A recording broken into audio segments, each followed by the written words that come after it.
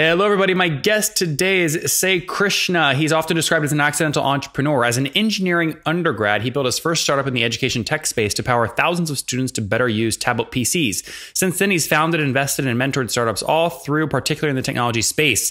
He's an alumni of Stanford University Graduate School of Business and the founder of Scapic, a cloud-based virtual and augmented reality content platform helping businesses and users generate AR and VR experiences without coding. The company was part of Y Combinator Startup School and was recently recognized by Facebook as one of India's top VR and AR startups in their School of Innovation program. Sai, are you ready to take us to the top? Good to go. Thank you for having me. You bet. So first things first, people hear Y Combinator or Silicon Valley, they generally assume, oh, pre-revenue, lots of funding. Do you fall in that category or no? Right. So given that we had to start our journey back in Asia, particularly in India, there is a sense of grounding which is sort of brought in, which is business models have to be thought through far more before we are able to have access to institutional capital. Given that, Scapic today happens to be a revenue-generating startup across the virtual reality and the augmented reality side of the fence. And we've had to think of a couple of novel ways in order to productize, as well as get out there to the market and start generating those revenues. So not on the pre-revenue Kool-Aid just yet. That's good. Now, talk to me about some of these unique things that you did to drive revenue. If you can, tie into that story, maybe give an example of what you guys do for an end customer. Absolutely. So if you've noticed, the way we've interacted with devices or computers have always changed every 10 to 12 years. There was a guy who wore a black turtleneck, took to stage during 2007 called Steve Jobs, who really changed the world. But even if you rewind about every decade before that, we've gone from desktops, mainframes, laptops, smartphones, so on and so forth, which means that the ability for us to access computing information has changed. And now in that arc, we see virtual reality, conversational AI, and augmented reality to be the next frontier. Given that position, what we're building Scapic to be is to be the simplest editor or the simplest visual interface for brands, creative professionals, and businesses to build content. Because the one thing that's going to make you buy a VR headset over any other computing device out there is perhaps the content, and similarly for AR as well. Yep. So we think user-generated content is a very important part of this puzzle, and we're building the simplest way for those users to generate the content. What Weebly and Wix and Squarespace allow people to do in terms of dragging and dropping together the websites, you're essentially allowing people to do, but for VR and AR experiences. Absolutely.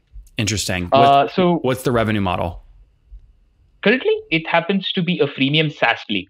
And given that our experiences happen to be browser first and not app first, imagine over a period of time, clicking on a banner ad opens up an augmented reality application, or going through, scrolling by your newsfeed is able to enable through rich, immersive content. And we think the internet will move there, where from an era of interactive content or multimedia centric content, we will move to immersive content, which is 360, 3D, VR, and AR centric. Given that, we are a freemium SaaS play in that with a licensing fee that ranges between $20 to $200 each month. And what would I get for $20 a month? $20 a month would give you access to an editor, which is similar to your Wix, WordPress, Squarespace, of the where that build through content ad. What makes it compelling is these content pieces are distributed across social media, your own websites, as well as advertising networks over a period of time. And here, the ROI, which is customer engagement, the number of eyeballs which are drawn to it, and the amount of time they spend on this content is significantly higher than what a traditional piece of media, such as a photo or video, is able to bring to the table. Interesting. When did you launch the company? We got started with Scapic at about January of 2017. Okay. And since then, we had the first version of our product out at about July. Okay, very good. And then over the first, I guess it's just been kind of 12, 18 months. How many customers have you scaled to? Right. So today we serve more than 40 customers across brands and large enterprises. These include customers such as Airbus, Viacom, Sony, and the likes of which. Given this, we sort of have optimism that VR/AR is not more like a party trick, but it is something that is going to be of meaningful value addition over a prolonged period of time. It is a market. How many are on the free? So 40 are paying. How many have tried it? The ones who've tried it out is from a consumer side, we're close to 100,000 users at this point. Oh, wow. Interesting. Has anything surprised you about usage patterns that's affected your future roadmap? Social media marketing.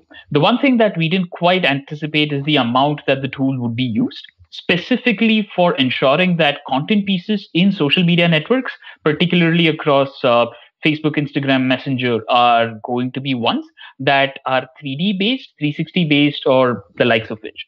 Now that sort of took us a little by surprise because we were thinking that the market is going to point us towards directions of education, training, standard operating procedures, and deep enterprises in some of their use cases. But there's been a little bit of a realization curve there, which is tools of simplicity perhaps are as important for a marketer as much as it is for a business. Sure. Well, and you see a lot of times, basically, the thesis you just described, consumer things that become very popular eventually do become adapted by enterprise, right? And so potentially that still happens, which will be interesting. Just to kind of put some ranges on this, though. So you mentioned 20 to 200, 20 bucks a month, 40 customers. That puts you about kind of 800 bucks a month. So you're just kind of getting things going. Is that accurate?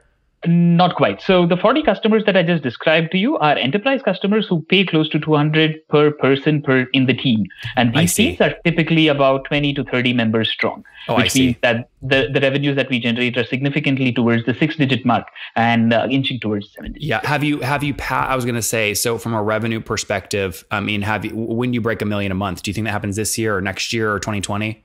$1 million a month, I think, would be towards end 2019. At this point, we are slated towards trying to achieve that around the 2020. I'm really glad I asked that follow-up question, by the way, because that would be, $8,000 a month would be very different than. Just to be clear, the math looks much more like $200 per seat times 30 team members, right? $6,000 a month across maybe about 40 enterprise applications. That puts you much closer to maybe $240,000 a month with eyes at $1 million a month, maybe late 2019. That's the plan. Is that fair? That's the plan that we're running on. Very good. And help me understand a little bit, Si, more about growth. So if you're at around that 240 mark today, where were you about a year ago? About a year ago, we didn't exist. Okay, so you were pre-revenue. Yeah, we were pre-revenue about a year ago. Walk me through the story how you got your first enterprise customer. The first one was an interesting one at that, which was we were right out of startup school, and roughly around then we were given an open innovation program, or the application to which, from one of Europe's largest automobile leasing divisions. And what we really wanted through was an easy way in order to have a fleet of 200,000 cars and an ability in order to look at them via an augmented reality layer and annotate them through. And at some point, things hit a glass ceiling purely because an automobile company or the holding company, which happens to be a bank, are not necessarily experts in the virtual or the augmented reality space, which means more often than not, these companies take too long. Things cost too much. They don't have the right teams, and the efficiency takes a hit. And that's really where we were able to jump in and try to paint a story around the numbers rather than the technology. And that seemed to stick, which was very quickly we realized that the part of VR and AR resonates with the technology world, but right outside to some of the industries that we operate in, what perhaps makes more sense is the math and not the technology in itself. And the value can be derived from the technology. So we were able to completely stitch together the conversation around numbers and how we would have a positive net impact on a team as well as a fleet of cars. And that, I think, at some level had them to bite. And you mentioned you're kind of shifting your model a bit more, or it surprised you how people are using this more for social media. So moving forward in terms of growth channels, what channels are proving to be most effective for you?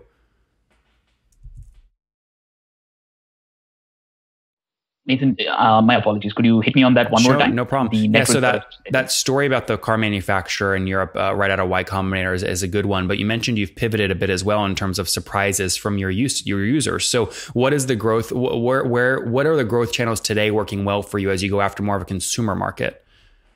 From a consumer standpoint, we see the market to be a cascade of 3 specific segments: social media marketing, web-based advertising, as well as the concept of embedding content onto websites themselves. What I mean by that is today, social media marketing happens to be the primary driver with a clear increase in specific matrices that a marketer has. Over a period of time, we have seen advertising networks and some of the most popular ones out there open themselves up to 3D ads, 360 ads, as well as ad formats. Continue. Again, you require a simple tool in order for you to author or build these ad units and then deploy them into your networks. We again fit the bill there. The third is, as I call, as creative storytelling inside websites themselves, which is right inside a web page. What if the ability for you to go through a narrative or an engaging immersive story using layers of augmented reality is going to be far more compelling? think of it as a small button that exists right on your webpage. If you're selling a product, and if I'm selling a Roomba to you, tapping on that button immediately showcases that Roomba right here in augmented reality in front of me and has the ability for me to interact with it and get up to it. This should replace essentially every, there are huge businesses right now built around taking photographs of e-commerce shop, like, the H&M t-shirt, right? I mean, this tool should essentially replace every single one of those companies. Absolutely. To a point of personalization as well as interactivity, which traditional static media does not bring to the table either. Yeah. Walk me through kind of how you've capitalized. So obviously you went through Y Combinator. There's a little bit of funding there. Have you raised additional capital? We've raised additional capital. We did a seed round of $500,000 close towards the end of last year, exactly, to be precise. So about 500 grand total into the company? 500 grand in total to the company. That's great. That's great. So it's actually still pretty efficient considering where you're at based on that amount of money. I assume you're cash flow positive then today? In the trajectory too, we have only in the recent months started to notch some of our numbers through, which is bear in mind that the product has been live for a little under 2 quarters just yet. So the enterprise or the business version of the product, which is sort of having a clear SaaS tier. Yep. So we are in the trajectory in order to run through there. The run rate definitely seems to be pointing towards the number. What's the team size today? How many folks? Team's currently 18 members strong. 18? 180. Okay, so am I a little bit higher than when I said 240 grand a month earlier? I'm high on that? Absolutely, because it's a ramp up, right? So we didn't begin with 40 on day one. So I think we were able to layer that on and then subsequently drive forward. Yeah. So I think you would be looking more towards about 50 to 60% of that number, and then subsequently from there the ramp up is sort of right. Yeah, got it. Have you broken 100 a month yet? Absolutely. We're almost there. Good. We're close to about the 100 a month. Well, I mean, you got 30 days left. Knock it out before the end of the year, right?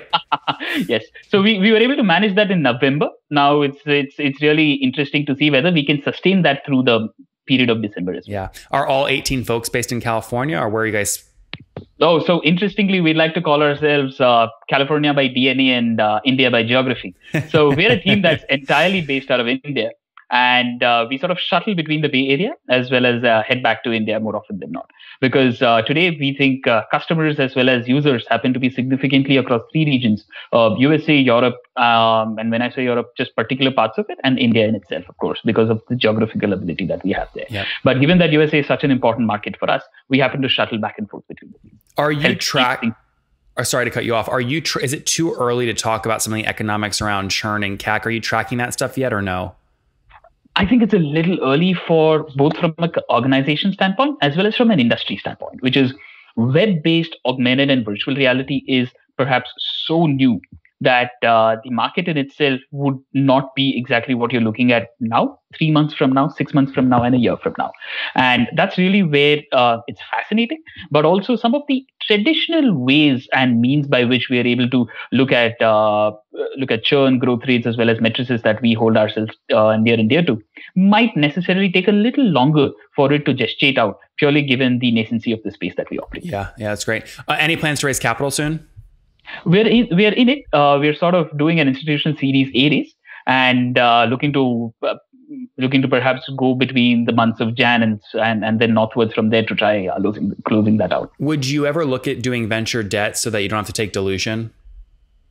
I think it is a necessary proposition for all founders to keep an eye towards. But for Scapex specifically, I think the difference would be that given that the space is an evolving one, we'd always like to associate with venture firms who have a strategic value or who are able to bite it through with us over a longer period of time. I think debt makes a ton of sense if you have more than a few variables that have already been answered to, and you only require growth capital in order to just fuel the rocket and drive it forward. Yep. For us, I think it's as much as it's growth capital, I think a good part of it is also towards ensuring that we're able to find that product market fit. As much as we have early signs of it, I think it is still a search given every company in our industry. And that's really where I think an instrument such as a priced round might still make just as much sense, if not a little more sense, given the association with the venture industry as well as what a VC brings to the table. Very good, Sai. Let's wrap up here quickly because we're out of time with the famous 5. Number 1, what's your favorite business book? 0 to 1, Peter Thiel. Number 2, is there a CEO you're following or studying right now? Maybe not CEO, but Paul Graham. Number 3, what billing tool do you use? Zoho Invoices. Zoho. Okay, very good. Number 4, how many hours of sleep do you get every night? I clock in at 6.5. That's pretty good in a situation, married, single, kids. Single, the freedom is something that I still love. Not kids, no kids running around that you don't know about? I'm married to my laptop as much as I can. All right, and how old are you? I'm currently 24. 24. Last question. What do you wish your 20-year-old self knew? Some of these things generally require a layer of perseverance, and good leaders are often boring. What I mean by that is predictability or a path to predictability on how your days go, how organized you are, and necessarily what makes you ritualistically good about the things you do. That might be considered less flamboyant, or you might not have the zeal in it. But I definitely think a little more of that mundane structure to a day goes a long way to make you productive. Good leaders are boring. It's a book title coming out. It sounds interesting. Coming from Sai. Launched Scapic back in 2017. Today, they've got about 40 customers. They've scaled to just about $100,000 in monthly recurring revenue. Again, up from nothing about a year before that. They've raised $500,000, looking to potentially raise additional capital, but they're ushering in, and I love this, they're really creating a new market, which is, again, bringing the kind of the easiest platform to build VR, AR, and even 3D experiences without coding. So drag and drop like Wistia Wix, for things like social media, or even, ad units in the future, or virtual tours, things like this. So look out. Sai, thanks for taking us to the top. Thanks for having me again, Nate.